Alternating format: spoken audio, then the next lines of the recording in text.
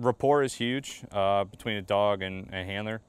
Basically, at the beginning, we just have the handler go in and basically hang out with the dog. We just want the dog and the handler to like just get along, kind of like each other.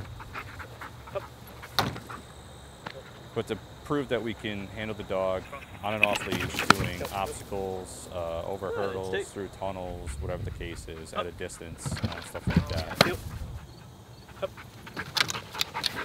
Right now, I got a few guys that are helping out. They're doing a lot of the training. They're doing the decoy work and stuff like that. And then they're going to go off to school, and hopefully we'll have dogs for them when they get back. And then we'll move into patrol. So now we have a suspect, or we call them a decoy, and they're out there, and we have to be able to go through different phases of patrol. Maybe the person comes up, has to show them an ID, or whatever the case is, but we don't want the dog to just react and bite everybody, right? So we need to show that the dog is not just going to attack.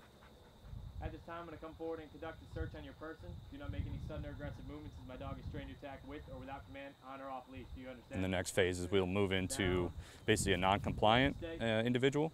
So again, the MP will be out there, hey sir, what are you doing here, yada yada.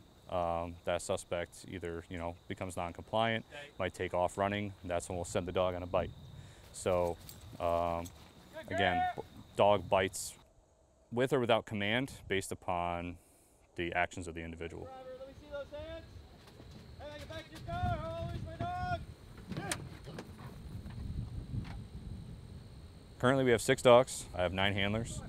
We're only 11 strong, so 11 out of the entire Guard or Reserve across the country. It's pretty unique.